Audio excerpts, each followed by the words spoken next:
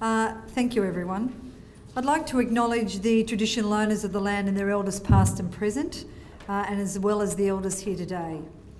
Can I acknowledge, without going through everyone though, the distinguished guests we have here today, our staff, volunteers and our community reps, but I'd specifically like to acknowledge the Minister and the Director General. Minister, you have been out to South Western on a number of occasions. We've run our video over the last over the last hour, and you are well represented, but I also think it's reflective of your involvement out with the community. So thank you so much. And to the Director General, it's a really great, Mary, to have you here with us today, so thank you.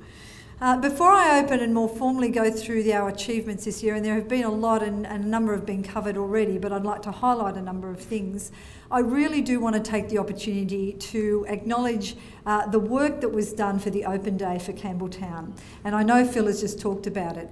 But look, I came in the back because I was looking around for a park, could I just tell everyone? And as I came down the stairs to the foyer, the absolute feel of enthusiasm as you walk down was really palpable. You know, not only with the community, but it was just absolutely wonderful to see the smiling, enthusiastic staff and the amount of time and effort and detail that went in by not only the management group but the staff generally. Really, I want to say a sincere thank you. It really was fantastic. We wanted to combine the Open Day with a public meeting out here because we thought it would really add to the opportunity for the community to come and have a look. And seriously, it was great. But I need to say to you, I did hear on the grapevine the aim was to look at the video from Bankstown, Chris, and to see whether we could do a better job. Don't know whether I can't say whether it was better or worse, but it was fantastic. So for all of you, congratulations. It really was fantastic, and a great message to the community about your commitment to healthcare out here. So well done. There has been much achieved, I think, in South West over the last 12 months, and it has been a challenge. I think John has very much reflected that we worked very hard in terms of dividing up the health service, and there was a lot of work involved with doing that. And Mary, I just want to take the opportunity to say thank you to the Ministry, as John has alluded to, in terms of the support. Health is very good at amalgamating. We're not as experienced at pulling services apart, but with a lot of effort and goodwill that's been achieved. And I think things have now been very well established. In the last 12 months, though, we have done a lot of work in terms of establishing our clinical and our corporate governance structures, and they're well bedded down now. Always opportunities for better refinement and review, but we are well in place going into the future. Phil has alluded to a lot of work that we've done in the last 12 months on our strategic plan. And I just want to take the opportunity, it's not finalised at this point, but planning took, I think, a very important step in actually doing a lot of consultation with our community networks in the preparation of the original work that was done. So there was a lot of work done on the data collection, looking at issues around health burden and disease, but we actually also consulted with each of the networks in the facilities. And why was that important? Often when you hear about community consultation, we at times do it at the end of the exercise. What we did here was we actually went to our networks and said, what do you think are the key issues now? What should we involve in that in our plan, and what should we take out to the community and talk to them about? And I think that was a really valuable and important process. And David Lawrence is with us today, and David, thank you for the work that was done. It is a weighty document. I wasn't at the last board meeting. I do believe one of the members said it's about 350 pages, and yes, it is. Why? Because this document is not only about our strategic direction at a corporate level, but it also looks at our clinical services and where we're going to take our clinical services over the next 10 years, and that has involved a lot of consultation with our clinicians. So it is a weighty document, but it's an important one that sets a critical foundation for us going forward. In the next couple of months, we will actually take that document, I would trust in a more consolidated way, out to the community to actually really seek broad community consultation around some of those key priorities.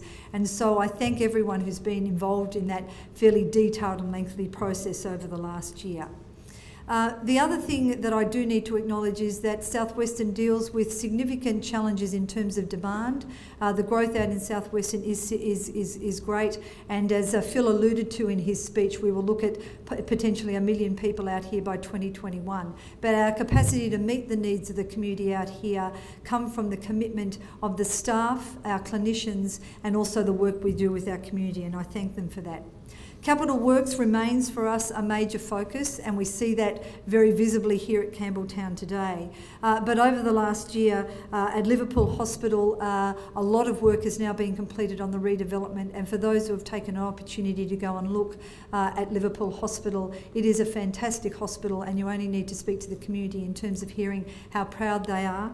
Anthony, your team has done a great job in terms of that transition from the old into the new hospital. Always a very difficult process to transition a tertiary level hospital, keep services operating and maintain that in terms of service delivery. And Anthony, you and your team have done a great job in the last 12 months to do that, and you should take great pride in that. We've seen the expansion of the Cancer Therapy Centre and also the Chemotherapy Day Centre that's been developed and opened over the last year. Probably the exciting one that we heard in terms of capital works this year has been Campbelltown, the government's commitment to $139 million for that project, and we see what's in place now, all the early works happening around us. And I want to acknowledge that for the community, capital works in any big site is never easy, and so there's lots of communication that needs to occur, changes that need to happen.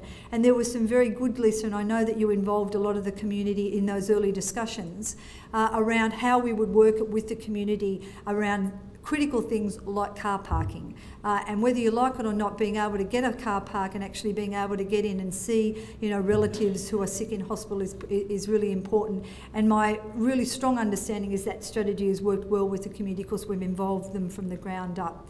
The early works are progressing well, and we will see with that $139 million the new acute building. And I do need to take the opportunity to say the 3D health infrastructure's development of the 3D vision for us was absolutely fantastic. I didn't know whether we'd have it today, but thank you so much. Look, I was with a couple of people and staff who were in the cafeteria just before I came up who said, listen, have you seen this new great 3D? You know, I can have a look at, you know, what the facility is going to look at. It makes it very real, very real. It's very realistic for people who don't have a very spatial view, i.e. me. So it's been a fantastic development and gives people a real view about how it's going to look. So thank you so much for that. But that's due for completion in 2016. We will see a new acute building, 90 new inpatient beds, expanded emergency department, maternity services, and a cardiac catheterisation lab. So that's really fantastic. And so I hope everyone takes the opportunity to have a look in the 3D because it really is fantastic. This year also saw the opening of the Inghams Institute. Our relationship with Inghams has a long history, probably between over 10 to 15 years. The realisation and the opening of that building was an absolute fantastic opportunity to be involved with. It's always really important though when we have openings like the Inghams Institute to not lose sight of what the principle is. The principle is that we will work very closely with Inghams in terms of the development of research, which is such a fundamental part of our business. But also what the Inghams building does is give us the opportunity to actually pull our researchers together in one area, be able to really consolidate our skills, our resources and our capability around research to go forward. And I just want to acknowledge the board of Inghams who have been unrelenting in their want to get the very best for Inghams, but also for South Western. And we need to acknowledge the work that's gone on over the last a long period of time to actually realise that. So I think from our point of view, it also fits really nicely with the completion of our research plan, which was done in a very collaborative way and gives us a lovely footprint in terms of going forward over the next 5 years with research. A couple of other things in terms of capital works. At Bankstown Hospital, we saw the installation of 2 state-of-the-art SPECT CT scanners, And Barrelin District Hospital also saw some expansion with their emergency department with about $450,000 of COAG money.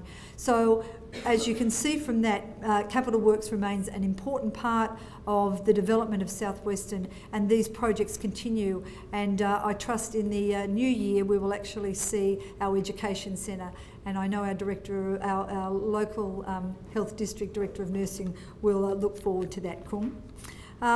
The other, moving on from capital works, a very important strategy that we put in place this year was about the rollout of the Respecting the Difference training for all of our staff. To date, we've trained on the e-learning project, on the e-learning package, about 3,000 of our staff, and we've got the next rollout to come. We've appointed our project officer who will actually start the face-to-face work. It's very important we understand the purpose of that. The purpose of that is about cultural change in the organisation, about understanding the needs and the issues of our Indigenous community and how we develop our health services into the future in collaboration with them. And I think already we're starting to see some impact of that. I can't give my talk today without acknowledging the issue of NEAT and our need to perform as best we can to target. A lot of work has been done this year in terms of that performance to that KPI, but I do need to reinforce to everyone, KPIs are very much about patient care and safety. The length of time people spend in our emergency departments, that's what that KPI is about, and our clinicians, and I know all our staff, have worked very hard to improve our performance in that regard. You'll also have heard in Phil's speech about our first cohort of new graduates. I can't go also this year without acknowledging that, and it is really wonderful today that we're going to hear from one of those new graduates, and you'll really get an insight into what's it like to be a new graduate at Campbelltown Hospital. In terms of new services, I could be here for quite a lengthy period of time to tell you a whole new range of things that has been developed over the last year, but just a few to give you a bit of a smattering of the services that have developed. The Heart Smart for Women project, we opened a new breast screen clinic in Campbelltown, which has been fantastic for the development of services there. The Beat It Plus program, the Macarthur Dementia Daycare Centre, which was implemented with some Commonwealth money, again, which has been fantastic, and the first residential transitional aged care service. All is just a few of the significant services that have developed in South Western over the last year. Finally, before I conclude, I just want to take the opportunity to recognise, firstly, the work of the media unit who pulled together with Campbelltown Hospital, and obviously the open day, in terms of preparing for the public meeting. As someone said earlier on, it's always in the detail, and that's very true. And I thank everyone for their work in terms of preparation today. South Western Sydney is a place of innovation, but I also want to say it's a place of significant motivation, enthusiasm, and people have a passion for working out here. Many people have worked out here for many years and have invested a lot of their working life in the development of healthcare. And I want to acknowledge those people on a day-to-day basis, clinicians, our allied health staff, our medical, nursing, corporate services staff, who work on a daily basis to deliver what I consider to be significant and high quality healthcare services. And they do that because they're committed, and they do it because they have a passion for good quality healthcare. And I think that's what we believe in out here. Thank you.